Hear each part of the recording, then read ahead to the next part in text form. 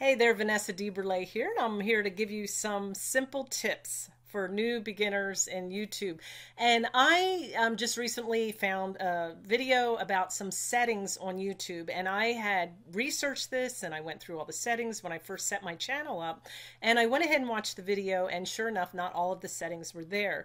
You'll find that the more you do something, your knowledge increases, and maybe what you understood 5 or 6 months ago won't be the same as now. So I'm just going to go through these settings and make sure, go through and make sure you have all these settings in place. What you're going to do is go to your channel on the left hand side. See here where it says channel, and we're going to go right under where it says upload defaults. So once you go into your YouTube channel, go to the left side, go under channel, and now go under upload defaults.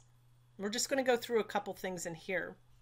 I was confused at first about where I can put my description for my video that will be static, that it's always there. And when I first put this in here, I wasn't sure what I was putting in the description. I thought it was a description to go with my YouTube channel, which it does say that, but every time you upload a video, it pops up. So it's really handy because you can put your basic description in here that you want on every single one of your videos. So as you can see right here, where the description is, I have my basic description. So if I want them to see my social media sources, I'm going to take away some of those spaces.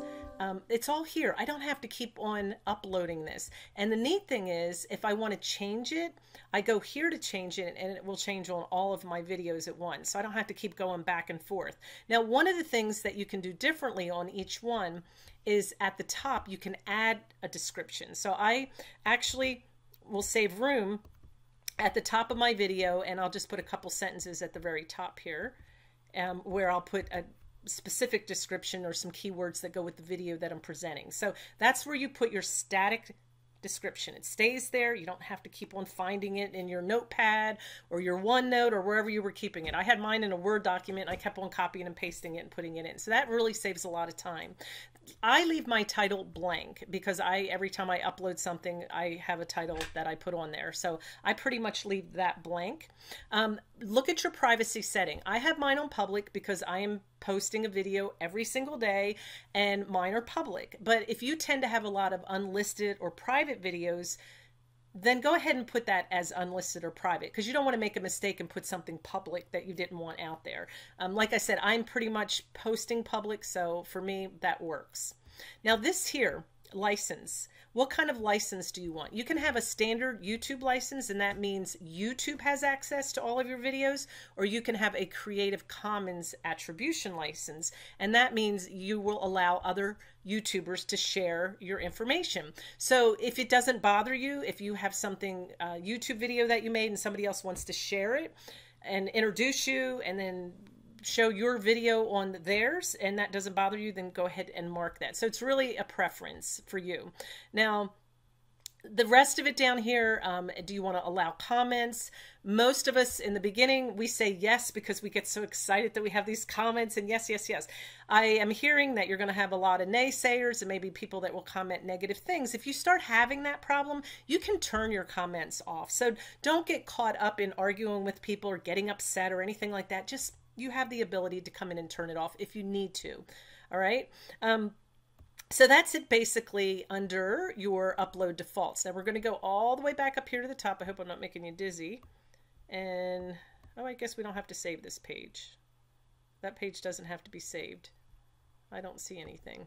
All right, so let's go down to the next section, which is branding. You do need to save it. It's up in the corner. All right, I see it. All right, let's go back. We're going to cancel that. That's because I have my video smaller. There you go. It's up in the corner. Right-hand corner. See that? Good thing there you go. Save it. I have my screen smaller, so it was hidden. All right, now we're going to go to the second part of channel, and we're going to go under branding.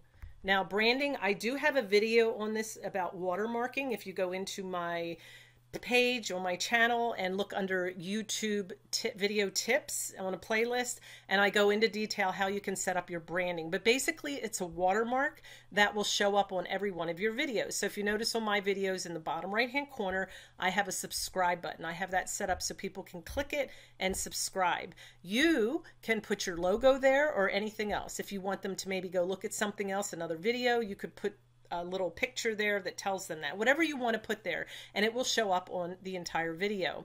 I have mine on the entire video. You can also click this and change it. You can customize it or just have it at the end. But the important thing is to know that it's there and that you can play around with that and change it all you want. And like I said, check out my video. It goes into detail on how to do that. And then we have one more section. We didn't have to save that because I didn't really change anything. The advanced section of setting your YouTube channel up. Now here, you're going to put your channel keywords. So it may not be your video keywords, but it's all the keywords that in general cover everything that you're covering. So I went ahead and came up with a list. And like I said, I used to go in and copy and paste it to all of my different videos. And what I do now is I have my channel keywords that are there for every video. And then I add different ones that are specific to just that video when I upload it. Now, another thing that I want to point out, and right here where it says channel recommendations, you want to make sure where it says allow my channel to appear in other channels' recommendations. Of course you want other people to recommend your channel. You want YouTube to recommend your YouTube videos. So definitely click that. That is a good thing. Now, I keep my number of people that are subscribed to my channel. I keep it visible. I have no shame if my numbers are low. Everybody has to start somewhere, so I keep it there. I think it's exciting to watch and see it grow. One other thing here that I was advised to do, and I don't have my number here because I didn't want to put it on the video, but Google Analytics property tracking idea, you want to make sure you put that in there. Now, your first question probably is where do I find it? I have made a video showing you how to find your property tracking idea, and this is just going to help Google with the analytics for your channel. Now, there's also another one that I use that I actually just upgraded, and it's called vidIQ. It is so awesome. I was using the free version, and it was doing basically what Facebook Analytics does. It just showed you your top 10 videos, how much time people are sharing, watching, the average time, and stuff like that. Well, it's really cool when you use vidIQ. You can upgrade to the Pro account. It's just $7.50 a month if you want to pay for a year, or you can pay $10 a month, 1 month at a time, and you can actually bring up other people's videos, and then off to the side you can see the analytics on their video. And this helps you, especially as being a new YouTuber. You can go in and see what kind of search keywords are they using, what kind of titles do they have. You don't want to go in and copy people, but you definitely want to see what the trends are and what people are asking for and what are they searching for. And then even if you take a topic and share the same topic, you want to put your own spin on it. And a lot of times that's what I do. And like I said, when I go and watch something or I learn something and I turn around and teach it to you, not only am I helping you learn that same topic, but it helps it to resonate and stick with me as well. So again, the Google Analytics property tracking ID, look below, and there's another video there that will tell you how to find that. I like to keep my videos short, so I didn't want to spend a lot of time showing you that as well on this video. Until we meet again, have a great day.